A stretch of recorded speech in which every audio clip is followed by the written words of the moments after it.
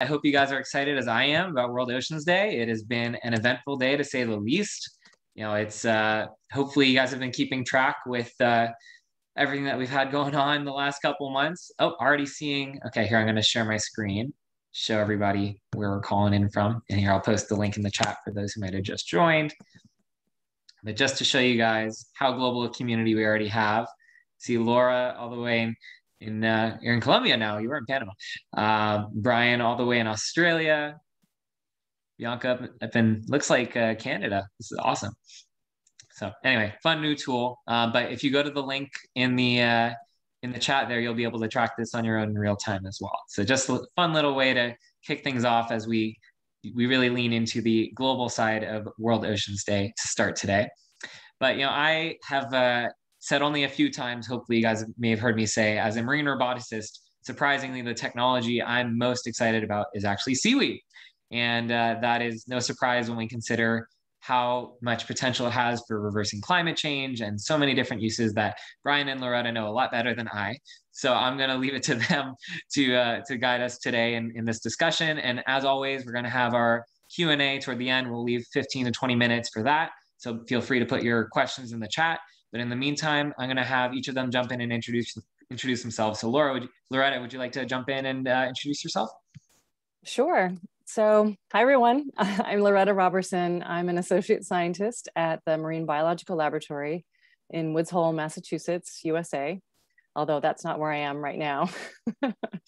I started my career studying seaweeds and meandered through seagrass and corals, and then came back to seaweeds when I was a professor in the environmental sciences department at the University of Puerto Rico before coming to the MBL.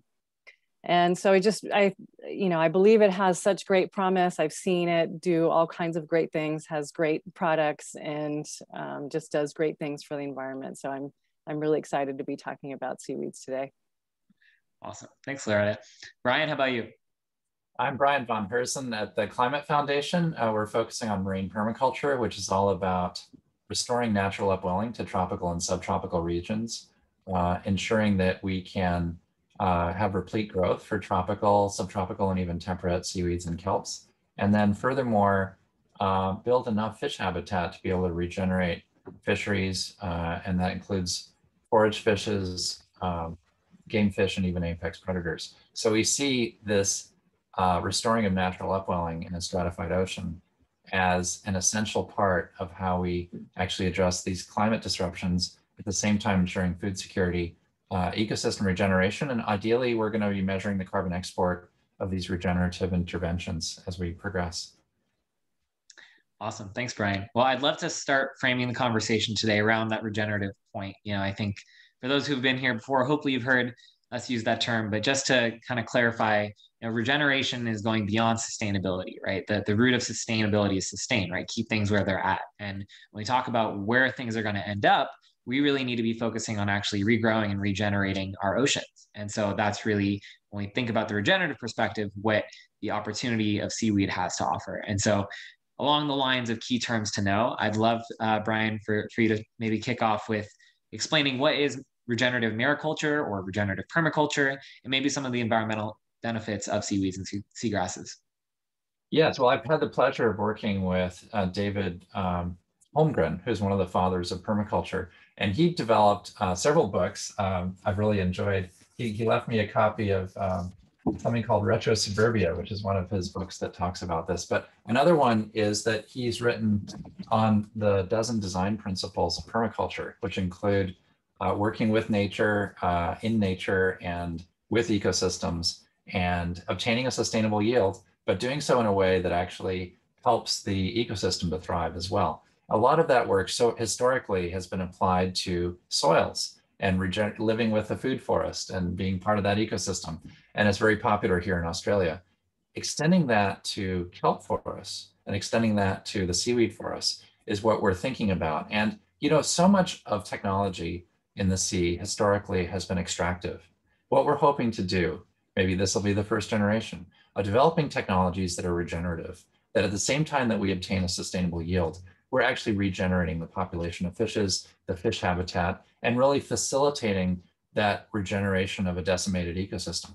I was amazed to read, for example, in Santa Barbara, I went back to the 1850s and found US Geodetic Survey maps showing a river of kelp, like almost a kilometer wide, going from Central California all the way past the Mexican border. And that river of kelp persisted on decade after decade of maps until the 1930s, where the farming had created enough tillage, enough runoff, enough silt, and enough nutrient inputs that the visibility dropped so much that juvenile kelps couldn't grow from 25 meters below the surface back up to the surface again. And it literally disrupted that continuous river of kelp. It was such a big continuous river that they had to put it on the map as a hazard to navigation because you couldn't get into Santa Barbara Harbor without crossing the river of kelp. That's how big it was. And no one alive today has a living memory of the kelp forests that once were. So when I talk about regeneration, it's restoring those ecosystem services from the shifting baselines that may have been a century or more old. And then secondly, to actually regenerate the fisheries that we may have lost in recent decades. Awesome. Thanks, Brian. Loretta, curious to hear your perspective as well. Yeah, no, I would just add that what we're trying to do with our research is developing systems that we can deploy strategically in areas that we want to help clean up the environment and reconnect habitats and create nursery grounds for fishes and other organisms. So not just, it would be great to restore ecosystems as they are, but have a farm system that we can grow seaweeds that can make the water and the environment a better place again, so that that ecosystem can restart and continue to grow. And that's a really good point. I think the pure restoration is fraught with being precisely exactly the way it was before. But if we go offshore with some of our platforms, for example, marine permaculture, we can provide those ecosystem services of a kelp forest offshore, not exactly in the same place, but not close enough regionally. And the next El Nino, the next marine heat wave, the creatures are going to have a refuge there, even if the kelp forest on shore is dying out. Great point. Yeah. Well, I'm going to move us right along because I think there's really this balance of both impact and the actual economic side of seaweed, which especially coming off of Crypto Week, I've got so many things buzzing now. But I'd love to throw it to Loretta to start on this question, which is, what are some of the economic opportunities and use cases for seaweeds? We've actually spoken in past panels, Brian, with our buddy Peter Coughlin about value chains. So I'd love to just bring that into the fold here as well. Yeah, well, it depends on what country you're talking about. In the US, it's really different from someplace like Asia, where they have a really well-developed market for all kinds of seaweed and seaweed products. So, in terms of opportunity, I think there's a ton of opportunity in the US to, not necessarily just, mirror what they're doing, but develop new products and new uses. Certainly bioplastics and, along the lines of bioplastics, making sustainable threads that you can make clothes from that are made with kelps or other seaweeds or, more sustainable products. So to me, those are some really exciting avenues that are just developing in the US. Awesome. Brian, maybe you can bring the other side of the hemisphere in on this one. Definitely. Well, seaweed is close to $20 billion industry already here in Asia. And half the reason we're here in Australia is just that we're that close to the industry. Australia is committed to building a $1.5 billion seaweed industry from scratch by the mid to late 2030s. So it's like they're totally on board. And between the Blue Economy Cooperative Research Center and the pending Marine Bioproducts Community Cooperative Research Center, they're looking at $600 million of public-private partnership going in. So 310 million is already committed and another 280 coming along. And so that means that they're really serious about, let's say governmental as well as private partnerships. And there are, major programs in the US as well. And so I think we've identified a dozen value chains. Probably food, feed, and fertilizer are the first three categories. And fertilizer is kind of a broad area, but some of the high value biostimulants are transformational. And with 3% market adoption in the US and 6% market adoption in Europe, there's huge space to increase this. We've got partners, and colleagues and friends who are just trying to provide biostimulants to India for rice production. And if they complete that mission, they will have rice for another 100 million people. I mean, that's assuming very conservative 10% yield increases. And people have cited numbers far higher. In our own area where we're working in the Philippines, they are not, they do not have independence when it comes to rice production and food production. And this would put them over the top. In other words, if we had broad adoption of seaweed biostimulants, we could get their rice production to the point where Philippines achieves food independence. And these kind of objectives are of strategic importance to each of these countries. So it goes way beyond economics to food security and livelihoods and ecosystem sustenance, I would say. Well, my brain's already hurting and we're still just getting started. One other thing that I'm actually curious, we didn't really even mention carbon sequestration, right? CDR, carbon dioxide removal, right? I think especially this is the crypto piece that I'm starting to get turned on to and wrapping my head around eventually. It's really actually a major, carbon credits are already a thing, but they're not necessarily accessible to people yet until cryptocurrency came along. And so now we're seeing, and really to me this last week verified, that a lot of these incentives that historically we'd rely on government subsidies to do, right, can actually be now hopefully incentivized by cryptocurrency. Because if Dogecoin can have tangible value, then theoretically reversing climate change should too. So that's kind of one of the other pieces of the equation that I'm really excited about, especially being here where we're now kind of becoming the capital of crypto in Miami. So just one other piece, but that's kind of to me what has me excited about this, in addition to all these other use cases. I'm actually curious, are you familiar with Running Tide up in the Northeast? Actually, I was going to say, Loretta, I'm pretty sure you're up there. Yeah, we had a meeting with them recently, actually, just to hear about their project, what they're doing. Do you want to explain that for people who don't know?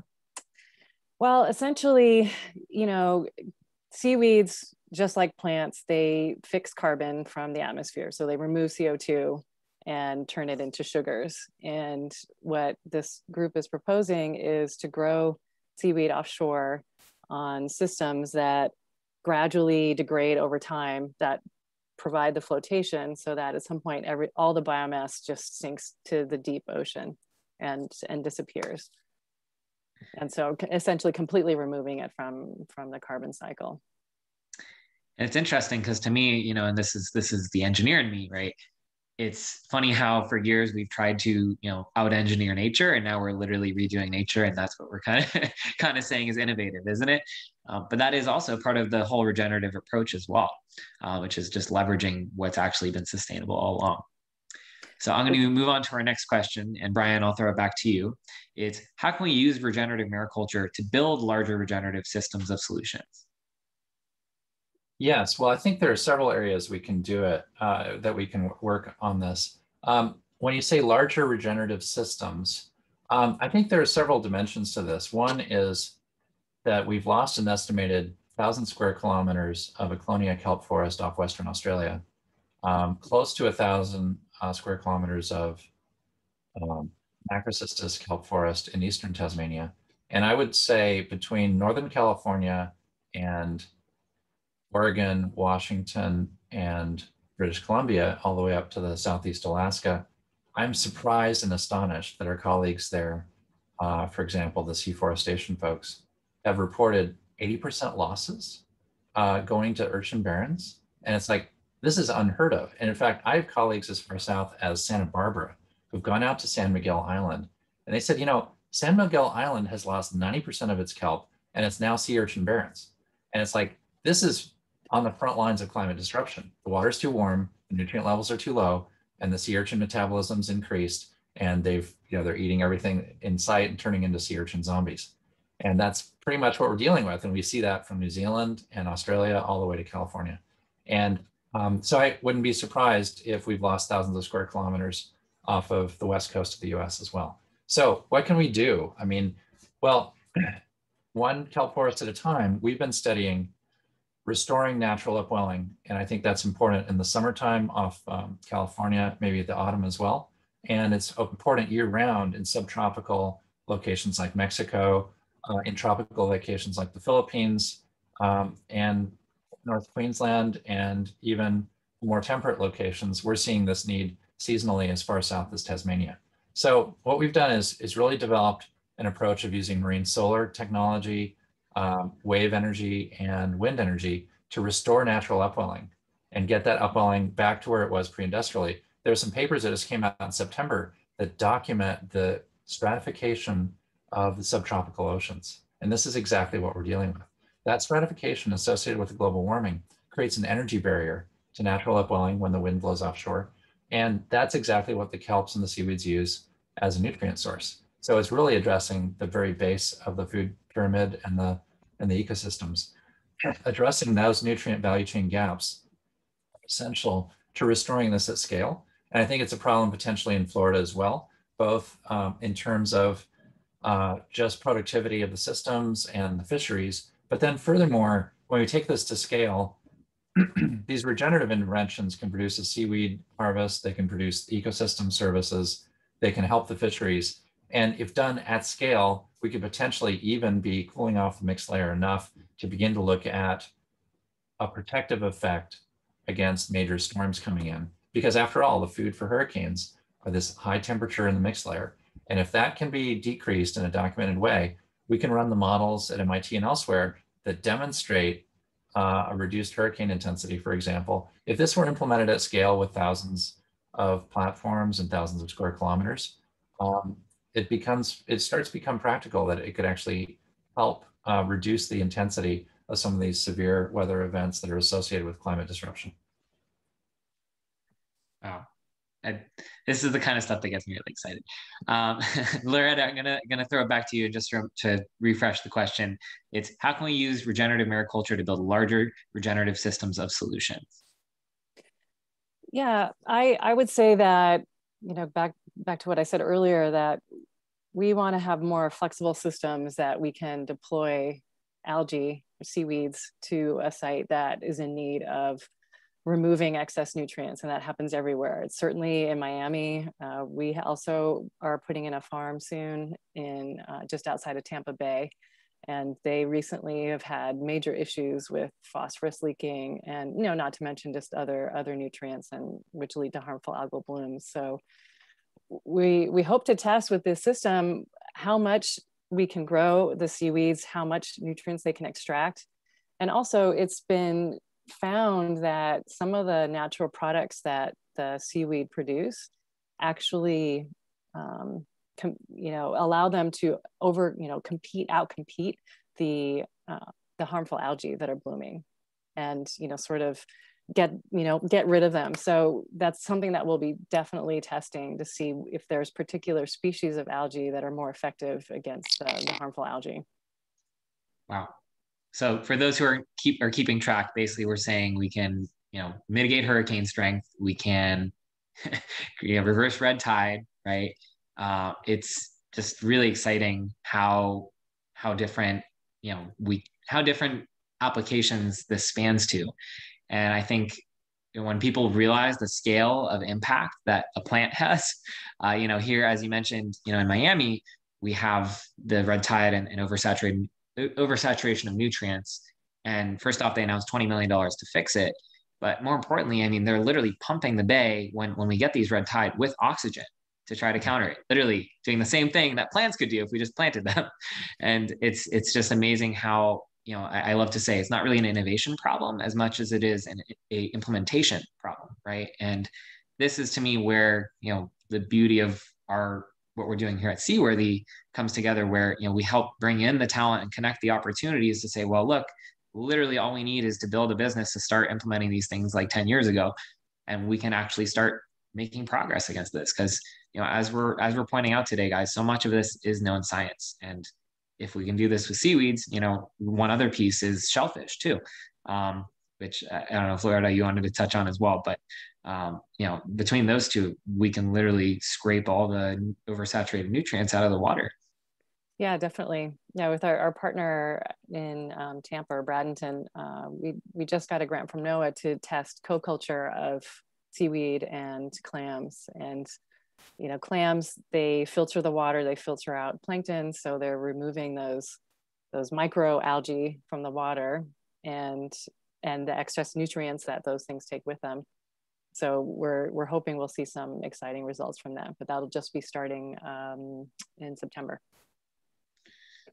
Awesome. I'll move us along to our next question. And this gets kind of on the systems level fun for me. Uh, what are the major roadblocks that you see for implementing larger scale regenerative mariculture projects? For example, policy or permitting, or what else we should know about? I'll throw it back to you, Brian. Okay. I think a challenge that we have and our partners today in California face 17 state and federal agencies that have to permit even 1 acre of kelp near shore. It's really difficult. In fact, it's so fraught that, you know, this is the slow death by 1,000 cuts of any startup or family business that wants to do something like this. And it's been more than a decade for, you know, and many of these firms still have not gotten those permissions. An alternative approach that we're using is to register these marine permaculture vessels offshore. They can be barges, they could even be propelled. And those are allowed to sail the 7 seas under Admiralty law, which is a 500-year precedent. So why not? You know, we're going to build a ship, we're going to register that ship with numbers on it, and we're going to take it out to sea and operate that vessel according to the navigational laws. That's a nice way of addressing the permitting. That said, it is capital intensive to build a ship and operate it. And so I'd say capital formation for scaling. And we see the hectare as being a sustainable scale for family-sized marine permaculture. We could do that. A hectare could support an entire small village or seaweed community in the Philippines, in Indonesia, and Solomon Islands. So we're looking at being able to do that and operate offshore safely. This needs to be tested, and we need to actually try it out and work with the regulators. But fundamentally, we're planning to utilize the 500-year precedent of Admiralty law to streamline a lot of the regulations that might be needed otherwise. Curious, Loretta, on your end, because you were able to get a permit here, you know, the waters off the States, how that was for you and what other obstacles you see in the way of getting these solutions out there. Well, permitting is definitely a major issue in the U.S. and unfortunately, California, as Brian mentioned, is probably the worst case scenario. But in Florida, you guys are lucky in that the Florida Department of Agriculture that manages the aquaculture in the state, they're super supportive of seaweed aquaculture and really want to see it happen in the state. And we've had just tons of support and help from them going through the process. That said, you know, you still have to deal with the federal agencies, and we spent, you know, numerous meetings and hours with groups from NOAA, and it's understandable. They're very concerned about, you know, the habitats and protected species, and they haven't seen any of the gear that we're using before. So they don't know how organisms are going to respond to it. And we're just trying to help get them to understand that we've deployed these same systems now in New England, in Alaska, on much, much larger scales where there are lots of marine mammals, et cetera, and have had zero issues with species getting entangled or et cetera. And so we're hoping that with at least these research projects, we'll be able to collect enough data that will make those agencies feel more comfortable about the type of gear that we're using and be more open about that permitting process and have it be much more streamlined. Well, one of my favorite sayings is, you know, we've for years allowed policy to drive innovation. And again, for solving these problems, right, we need innovation to start driving policy. And, you know, Brian, I think what you're doing is a great case to show like, hey, if you can't implement those solutions here because of bureaucracy, you can go to Australia and do it because it's a global ocean and we just need to get these solutions implemented. But at the same time, Loretta, I think what you're doing is at least proving the case to people who may be a little slow at adopting, you know, the actual need for it. So, you know, I know again here in Miami, we have the $20 million fund that's being run by the Chief Bay Officer and the Resiliency Committee here in Miami. And, you know, if they want these solutions to get implemented, they have the money for it, then they have to align the policy as well, theoretically. So that's going to be an interesting case. But again, you know, something we're excited that you already have lined up for us to hopefully get building this summer. I kind of already hit on our next question, but curious to hear your guys' thoughts. And Laura, I'll throw it back to you. What role do you see carbon credits and or cryptocurrencies or any other incentives coming for regenerative mariculture? You want me to start? Yeah. Okay. Well, I guess from my experience so far with the teams in in Florida, in Puerto Rico, and in Belize, that there's just you know, not enough funds for the farmers to get started. And, you know, there's a lot of risk because the markets aren't so developed in the States, and particularly in, you know, places like Florida or very much in Puerto Rico. And so it could be transformative in order to, you know, get those people going and get the market going.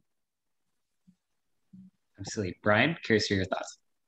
Well, the way we've modeled our food, feed, and fertilizer markets, the carbon potential is maybe 1 to 10% of the revenue stream for the residual seaweed that we're not using for food or feed or fertilizer. So it's a good start and something that we should document and measure, but it's a small part of the value chain overall. That said, I think there is great potential to actually scaling this and being able to identify safe methodologies that can be used to document and measure residual seaweed that can sink to the middle and deep ocean.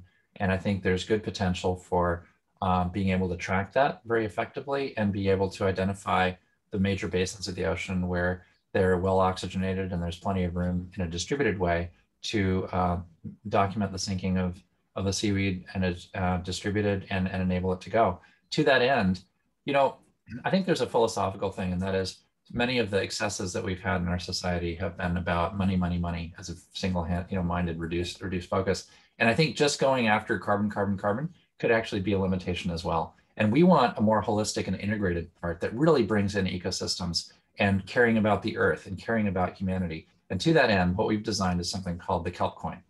Now, the kelp coin is something that I actually have a link in the chat.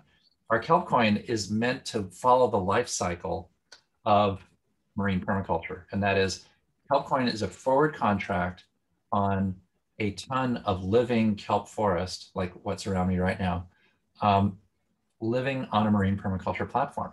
And so that means that within 48 months of having a kelp coin, that's going to represent a ton of living kelp forest. And that once that coin matures and it's actually documented by third parties and all the rest, then it becomes part of the regeneration. And that regeneration is specifically the kelp continues to grow. It continues to provide a sustainable yield. It provides fish habitat. The fish continue to grow. It's regenerative and it's actually paying dividends back to nature. We view this as part of the regenerative power that's exponential. I mean, ultimately, it's determining the regeneration of a healthy ocean and a healthy climate. And then finally, when someone decides to retire a kelp coin, we will sink a ton of dry seaweed, which corresponds to a ton of carbon dioxide, into the middle and deep ocean. So it has a residual value that's based on carbon. But that's like it's the carbon standard instead of the gold standard. That's just like a residual value. Whereas we feel as though the real value of a kelp coin is in the regeneration of fish habitat, of ecosystems and ecosystem services. I was going to add a quick follow on that because I've also heard about biodiversity credits being a thing. Is that also on your radar, Brian? It is. You know, we work with Regen Networks and they have a carbon plus kind of approach, which is great. But right now, that's a little teeny tail on a dog that's actually a very small part of the seaweed value proposition. So we need to really move those ecosystem services from below 1% to something that's really highly valued. And as part of the 17 SDGs, eventually those ecosystem services and those sustainable development goals can be quantified and valued. But we think those have enormous value now. And that's why we created the kelp coin as an integrated approach to really talk about, you know, what are we going to do to regenerate a healthy climate, as David Attenborough has so eloquently described in his recent documentaries. Awesome. Wow. I honestly didn't even remember that you made the kelp coin and then you brought it up and I was like, how did I forget this? No worries. Awesome. Well, I'm going to move on to our last question before Q&A. So again, feel free to get those questions in the chat. I've seen the chat lighting up today. So awesome, guys. Brian was taking initiative and answering them before we even got to Q&A. So that's brownie points. Last question, and I'll throw it back to you, Loretta, to start, is what advice do you have for current or aspiring entrepreneurs looking to take the leap into regenerative mariculture or more general clean tech / blue tech? Wow, I'm not sure I'm the best person to answer. I'm a scientist, but hey, that's the point. We need all the perspectives on this. Right. I guess just really get to know your permitters and your sites, and site selection is really key for a farm, and build on that value chain. So, you know, get connections with products that can be made from that seaweed, and because there are so many, And there is a lot of possibility, but you have to make that connection beforehand. I'll translate that a little. No, it's perfect. But we say product market fit, right? Basically, and that's honestly part of the work we're supposed to do, or we will do as a venture studio, is align up those.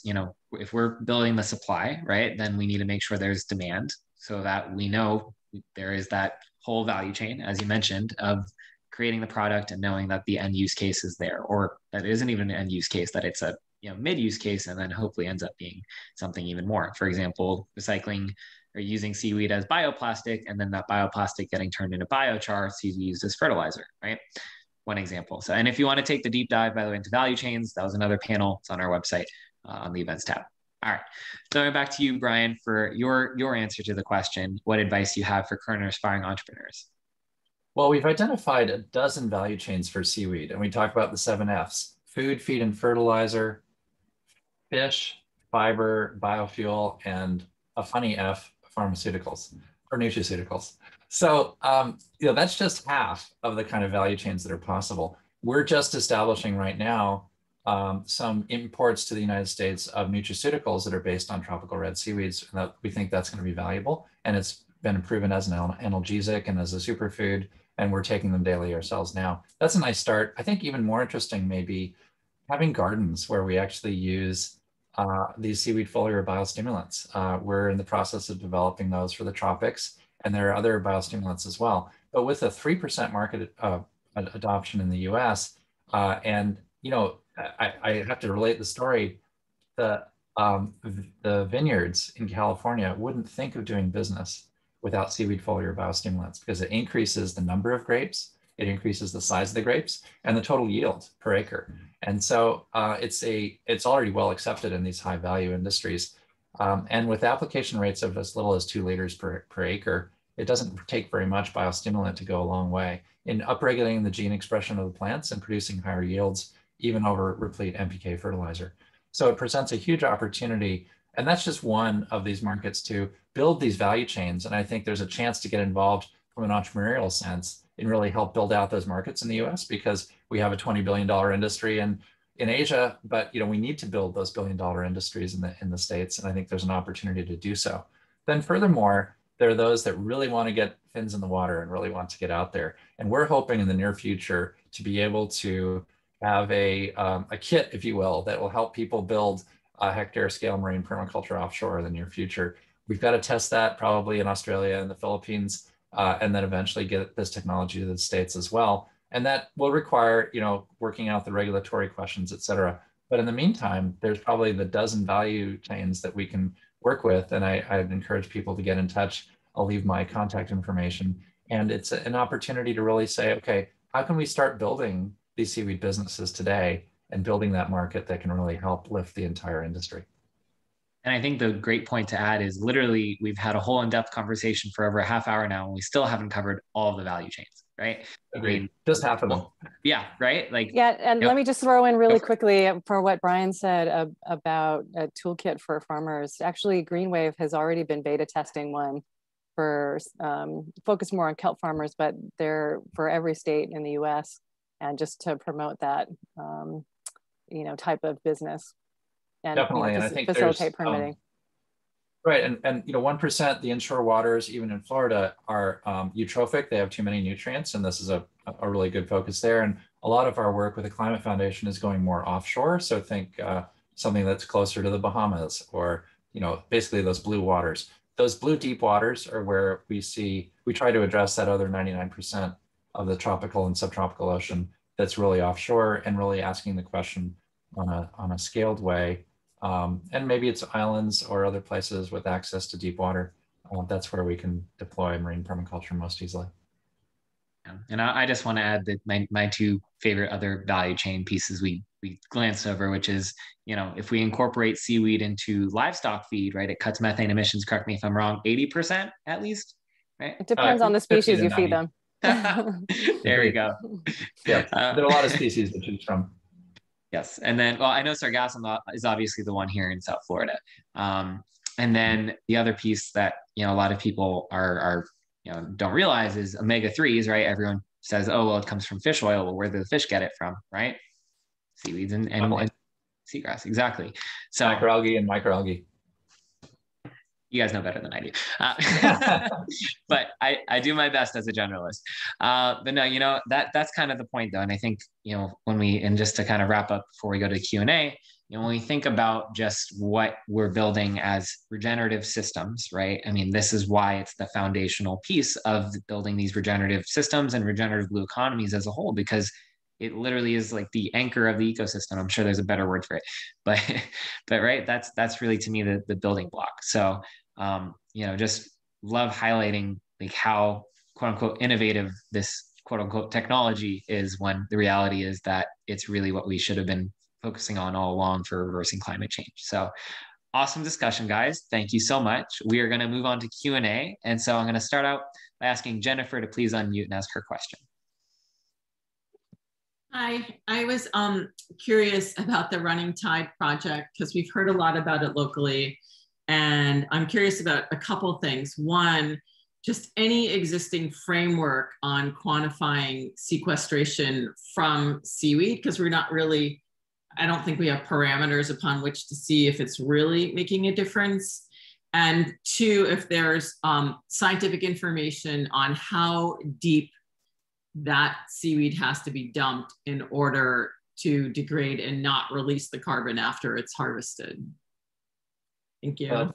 That's a good point. Our physical oceanographer partners at Woods Hole and elsewhere have validated that if you get the seaweed down around 300 meters, it is typically going to be looking at timescales of around a century or longer, which is a median time to outcropping.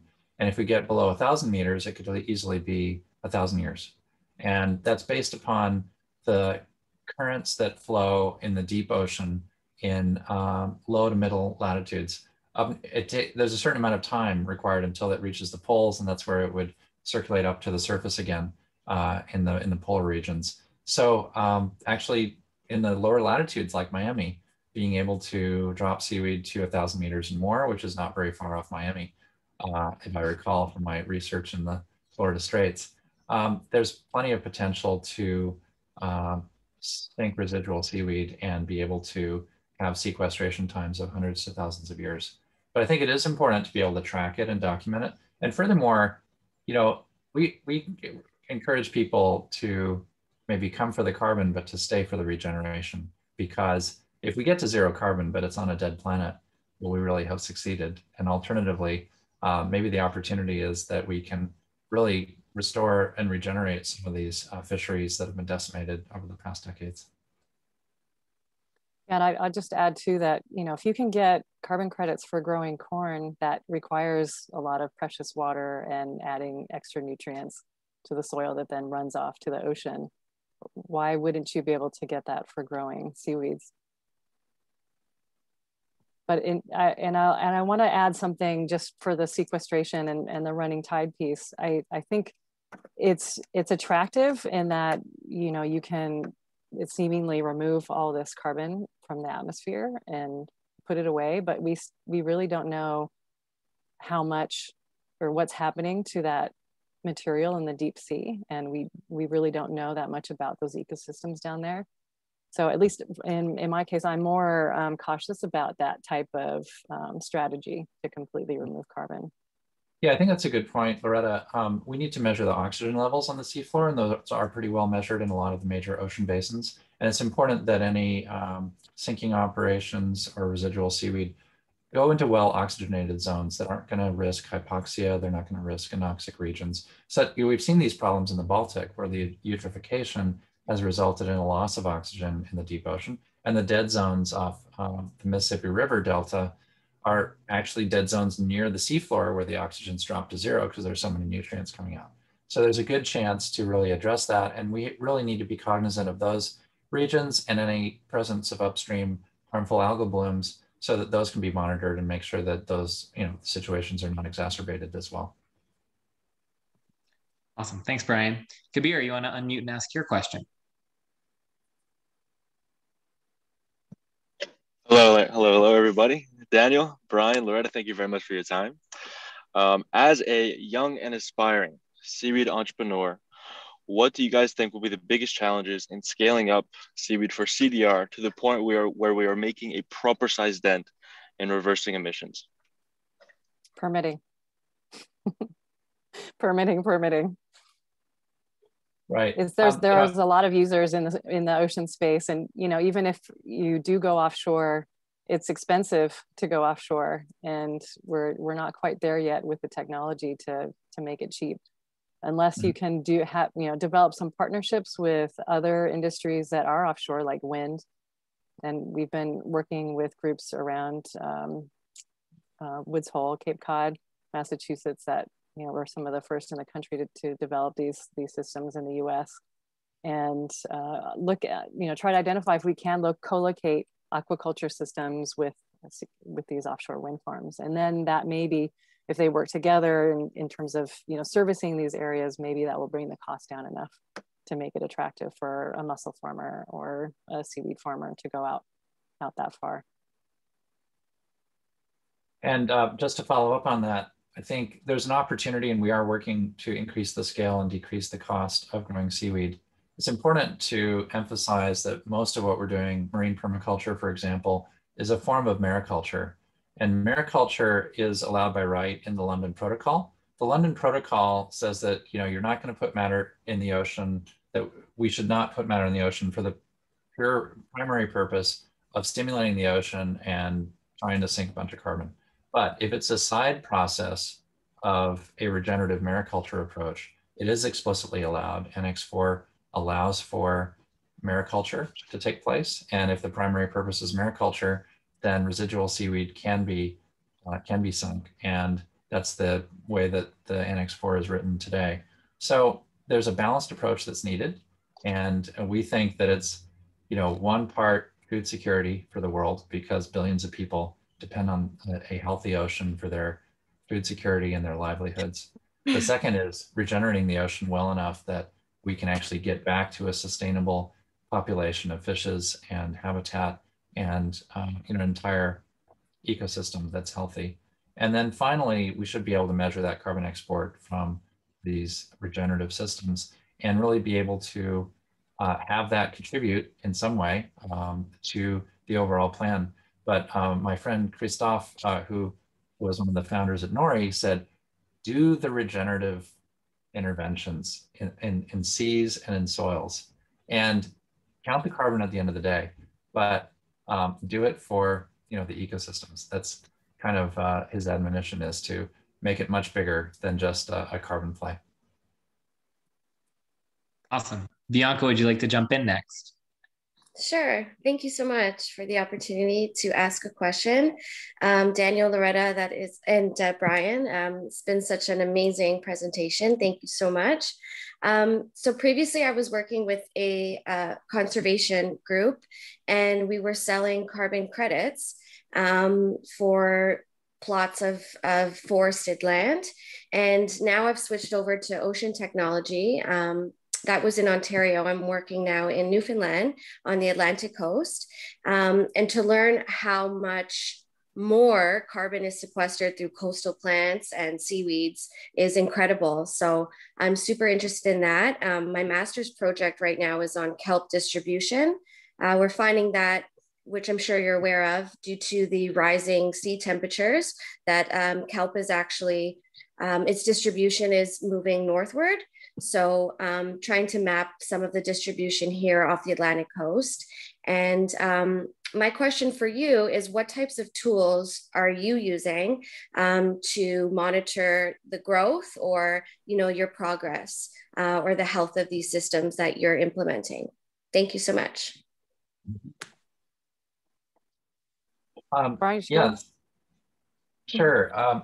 We've seen a lot of benefit from doing aerial surveys and satellite images to the point where hyperspectral and multispectral images do a pretty good job of recognizing sargassum at the surface. They can potentially recognize canopy forming kelps that also reach the surface. And so depending on the particular place and application, those kind of aerial surveys can be a good start. It's used quite often on the east coast of Tasmania to map the kelp coverage there.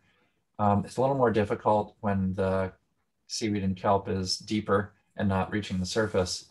But I think that kind of measurement is really important. And then we have used in deeper oceans the Argo float arrays to look at the temperature distributions, the nutrient distributions with the biogeochemical Argos, and those changes over time and seasonally.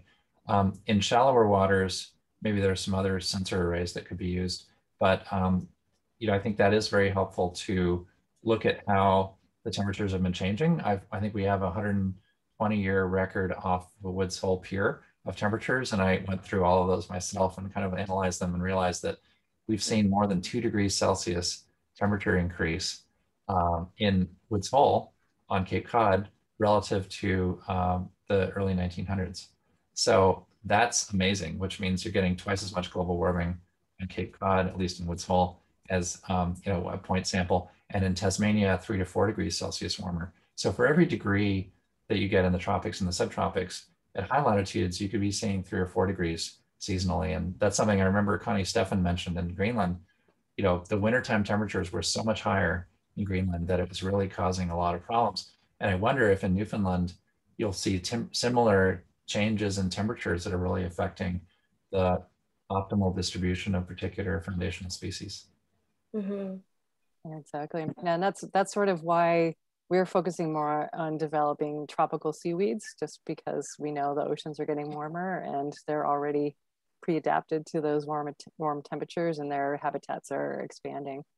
Right. And I guess from the perspective of a farmer, instead of just restoring or regenerating an ecosystem, we're looking at, or as part of basically the Department of Energy's investment in developing these seaweed farms, they've put money into teams to have sort of low-cost systems that can be deployed on farms that use basically very simple side scan sonar that your fish finder uses to be able to judge how quickly your seaweed is growing over time, and if there's any problems with it. Temperature obviously is very important, and we're looking at other ways to monitor species interactions. And so, for example, like with just an acoustic recorder that you can develop to have real time, you can identify a lot of different species just by the sounds that they make. And that's particularly true for dolphins, manatees. That is what we're focusing on for the Florida and Puerto Rico sites. But certainly there's lots of fish that make sounds. And so I think that's a great way to automate that process of understanding what's there, what's the biodiversity like, et cetera. Right. That's a really good point, Loretta. And I'd just like to add that on our offshore marine permaculture platforms in the Philippines, we have a platform in 350 meters of water, and we have an amazing array of creatures there. Thousands of sardines, hundreds of tuna come in. We've had a family of dolphins spend more than a month hanging out, and we even had a whale shark swim 200 kilometers to go and spend 3 days eating the algae. In fact, we've got this beautiful sonogram of a 17-foot long whale shark. It's like a picture only a mother could love, but it's like one of those things where we got this, audio image of the whale shark and verified visually as well. And so I think it's just testament to the regenerative characteristics of these offshore platforms. They do attract fish, but we already see evidence of squid laying eggs on the seaweed lines, of juvenile fish that are younger than the deployments. And I think with isotopic studies, we could validate the regenerative nature of the fish that are actually growing on these offshore platforms. And we're looking forward to working with colleagues in academia and elsewhere to demonstrate this and really document the regenerative properties of offshore mariculture. Yeah, and it doesn't have to be completely offshore either. For our farms that are just, a mile or two offshore, being in the water less than 12 hours, they've had fish recruitment and even baby reef squid that are really the absolute cutest thing ever. Excellent. Awesome. All right. We're going to try to fit in 2 more questions in the next 10 minutes, plus some last announcements. Kirsten, would you like to jump in and ask your question? Absolutely. Thanks, Loretta and Brian. So I'm curious how you scope a project that can have such a broad impact or reach, as well as be broadly impacted. So the example that comes to my mind is just the kelp forest off the coast of the US, the West Coast. It was a problem caused by overhunting of seals, and now there's lots of urchins and they're eating all the kelp. So even if you plant new kelp there, like without solving the urchin problem, they're gonna just eat it. But obviously you can't solve everything. So I'm really curious about, in your own work, sort of how you scope these problems that need to be addressed holistically, but without, let's say, boiling the ocean. That's a really good point. Loretta, do you want to go? I could just say from my experience, it's just really building a broad team that has experience in a lot of different areas. So we have people, you know, I'm a scientist, but we have engineers, we have economists,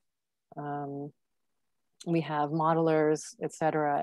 And having all of them at the table is really powerful because they each come with a different perspective and has really helped us refine and build, you know, better systems that beyond what we had originally thought of, you know, we're thinking about. Yes, and so adding to that, you know, the root cause of these climate disruptions on the West Coast in particular are that the water is too warm and the nutrient levels are too low. And so we try to address those root environmental problems with the restoring natural upwelling. And that's one reason we focused on offshore techniques that enable you know, the restoring this natural upwelling and providing the environmental conditions that'll enable the kelp forest ecosystem to thrive once again. So I think you touched on something very important, that if we do these interventions, but we haven't addressed the environmental problems that are underlying them, they'll just recur. In fact, I don't blame the sea urchins so much. There's this talk I attended in Woods Hole where it turns out the sea urchin metabolism is upregulated at the higher temperatures. So they actually get hungrier and it just kind of goes into this bistable condition. So if we could, you know, regenerate those ecosystem services offshore, potentially harvest enough of those sea urchins, rehabilitate the sea urchins with kelp off the marine permaculture, we could actually feed them. They actually get back to healthy productivity, and they can actually be serving fish markets, as well as even the sea otters will not touch the sea urchin zombies in a Kena Barren, a sea urchin barren, because they're so starving that they're not useful for the sea otters. They don't have enough food. So I think there's a chance to develop commercial regenerative fisheries that can address these, but addressing the environmental conditions is really key. And we're actually applying to the Great Barrier Reef Marine Park Authority to grow a set of tropical seaweed like the ones that Loretta and I have been growing, and draw down some of the nutrients. But most importantly, that upwelling actually provides a few tenths of a degree of cooling, and that water seasonally advected onto the corals can actually reverse coral bleaching, as we've demonstrated since 2009 in our experimental work in American Samoa. And furthermore, even prevent bleaching from happening, potentially if it's on a large enough area. So we do a permit for just 10 by 10 meters. We get it very small and measure the ecological response with our academic partners. But eventually hectares and even kilometers of reef could be protected by having sustainable mariculture, seasonally thermally protecting those reefs from thermally induced photo-bleaching. Awesome. All right, one last question. Neil, would you like to jump in and ask your question? Yeah, thanks. I'll try and be brief. Hi, Brian. Good to see you again. Great hearing Laura and Daniel. I'm calling from French Polynesia. I'm based on the island of Moorea. So a couple quick questions or points. One was on, I understand, to escape the permitting, to get around this big permitting problem.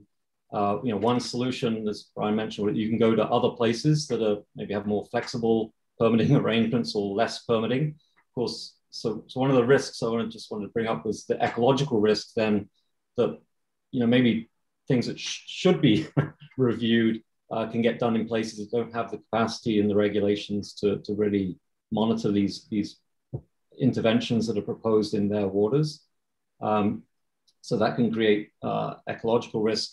Also taking it far offshore where there's no regulations, you know, bad actors could do bad things where there are no regulations. And Loretta mentioned the risk of, you know, some of this could be really global risks of bad geoengineering experiments, but also an economic risk to inequality if a lot of these investments, particularly offshore, are really capital intensive, and the capital is owned by the wealthy.